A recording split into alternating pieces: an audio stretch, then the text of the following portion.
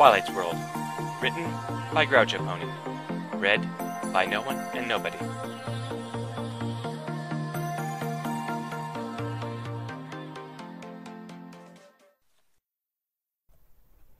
Interlude.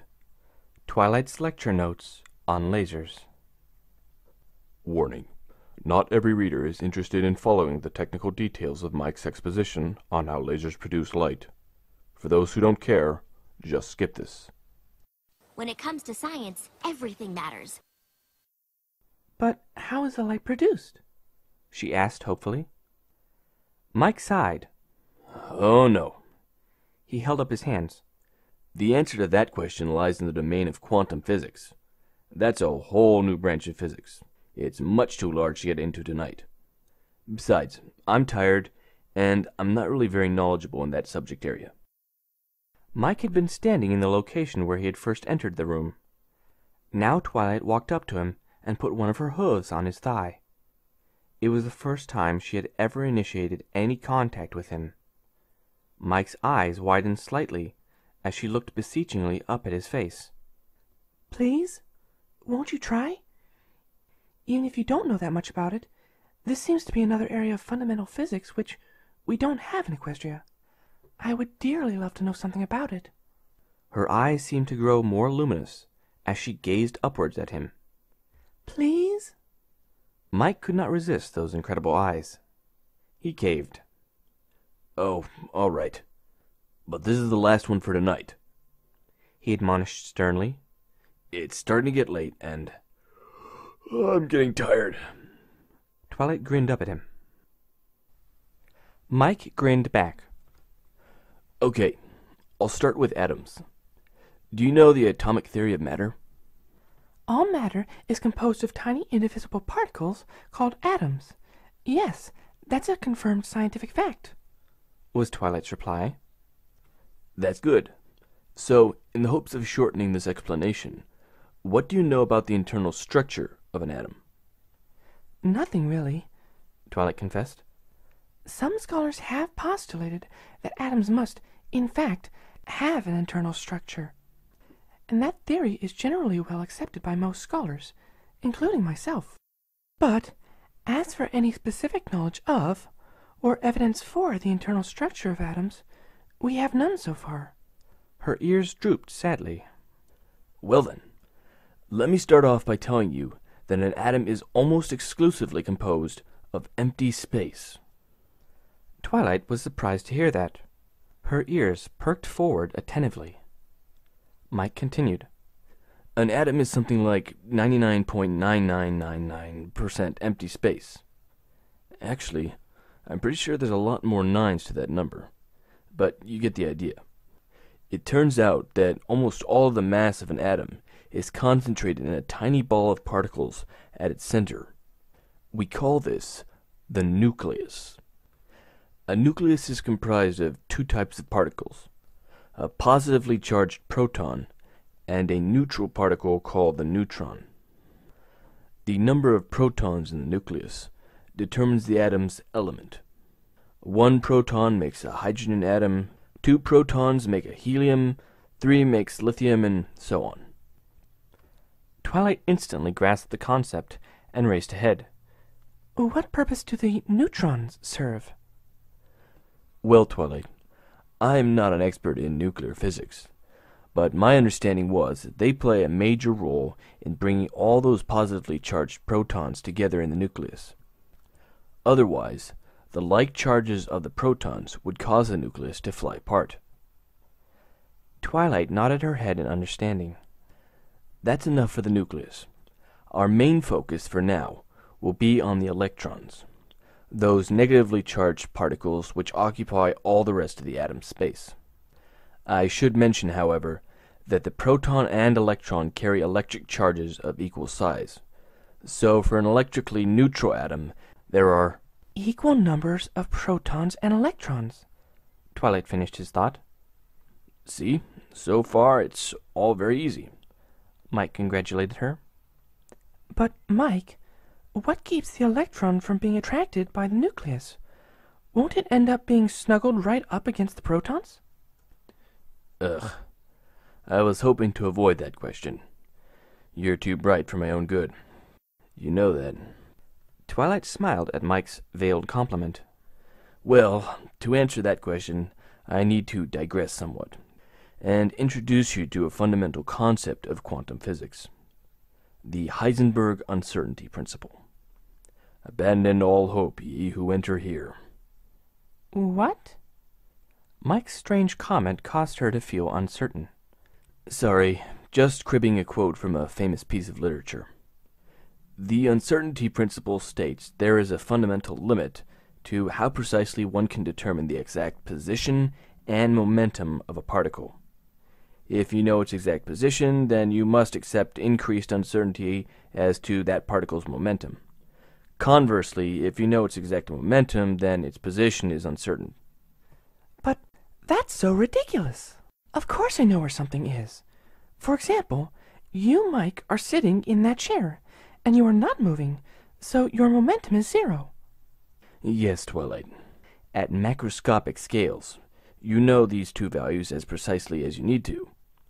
However, Planck's constant, a number which expresses the fundamental scale at which the uncertainty comes into play, is an extremely small number. You only start to see noticeable effects when you operate at the scale of atoms and subatomic particles. Okay, the effect only occurs at very small scales. But why can't I just measure both the position and momentum of an electron? She insisted on her point of view. In concept, you imagine you can. However, all attempts to measure a particle will involve having it interact with other particles that you have sent in to probe it. Twilight considered this statement for a moment. How about using rays of light to track the particle? A good idea, except for the fact that even light is composed of particles. We call them photons. If you hit an electron with a photon, that will definitely affect the electron's momentum. Light is composed of particles? She asked incredulously. A few minutes ago, you were talking about the rays of light from the laser and their wave behaviors. One of the most confusing things about quantum physics is the fact that it depends on acceptance of the fact that all particles are simultaneously both particles and waves. But they can't be both. How is that even possible? The two concepts are mutually incompatible. Mike sighed. I don't know, Twilight. All I can do is repeat for you one school of thought. The Heisenberg uncertainty principle is more than just a statement about the limits of observability. It is a statement about the nature of the universe. Do not think of the particle as having some true position and momentum which you are simply unable to measure. Think instead that the particle actually does simultaneously occupy all positions and possesses all possible momentums, as defined by the limiting uncertainty. In effect, the particle lives a ghost-like, smeared-out existence, occupying all locations and traveling all possible paths that it is possible for it to have. The aggregate effect of the probability of all possible interactions with any other particles at some localized point can be characterized as a wave function. But this is simply too fantastic to believe. Believe me, Twilight, this is incredibly non-intuitive. I don't think our minds are built to comprehend it fully, and the math can be especially obtuse. There are famous experiments which always show the same results. A single particle, demonstrably alone, still manages to have interference patterns with itself, as though it were a wave. Twilight did not reply. She merely sat there, thinking furiously. I want to see that experiment. She practically hissed her demand at Mike. You've got it, Twilight. But enough thinking about wave-particle duality. Let's return to your question about the electron. You see, between the protons in the nucleus trying to constrain the electron to an almost infinitesimal location and the uncertainty principle, the electron ends up resonating between the confines of the nucleus and the relaxed freedom of the outer parts of the atom. It ends up in one of several, well, you could think of them as resonance zones, within the body of the atom. We call these resonance zones orbitals. Others might call them electron shells. Twilight nodded slowly, overwhelmed, trying to picture what such an atom would look like. Why call them shells? I'm not too sure. But to my mind, it forms a simplified mental picture if you can imagine the electrons being arranged on successively larger shells inside the atom. Kind of like a Matryoshka doll. What now? You know, like a doll within a doll within a doll. Maybe you don't have those. Oh, now I know what you mean. Stallion grad nesting dolls. Twilight smiled as she recalled some fond memory. Right. Stallion grad nesting dolls. Mike shook his head as he briefly wondered at the confluence of names between their two universes. Anyway, the electrons and their positioning within the outermost electron shells are what determine the chemical characteristics of the atom. Twilight's face lit up in pleasure at the revelation. Back to lasers. After a whole lot of research into the internal structure of atoms, our scientists realized that an electron could absorb a packet, or quanta, of energy and jump up to one of the higher energy electron shells. Conversely, the electron can release, or emit, the same size quanta of energy and drop back down to the lower electron shell. Such jumps are characterized by a specific quantity of energy, no more and no less. Twilight frowned. Assuming everything else you told me holds true, I can sort of see that. Now, suppose you take a large population of atoms and hit them with a sudden burst of energy, such as a very bright flash of white light, or perhaps an electrical discharge. If done correctly, what you end up with is a substantial population of atoms which have just absorbed the required quanta of energy to jump an electron into a higher shell. Such atoms are said to be in an excited energy state. Very soon, some of those excited atoms will emit their absorbed quanta of energy. It will appear as a photon, one of those light particles I told you about. Twilight nodded her understanding. Now, here's another mystery of quantum physics.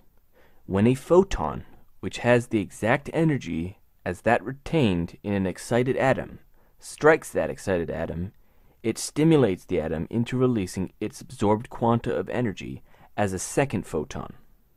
The new photon emitted by the atom is in all measures exactly identical to the first one.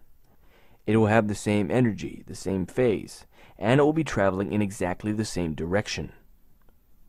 Imagine those two photons encountering more and even more excited atoms. What started with a single photon has now swelled into a mighty tsunami, forming a bright burst of light with some decidedly unique properties. Twilight's jaw dropped. That's it? That's the deep dark secret? If a photon strikes an atom in an excited energy state, the atom will give up its excitation energy as an identical photon. Well, you glossed over quite a few details, but that's basically it. That's the core concept of the laser. Twilight just sat there on the couch, reveling in the satisfaction and excitement of new knowledge learned. Slowly, a smile crept onto her face as she considered the deeper mysteries of the universe that had always been there, lying at her hooves, simply waiting to be unlocked.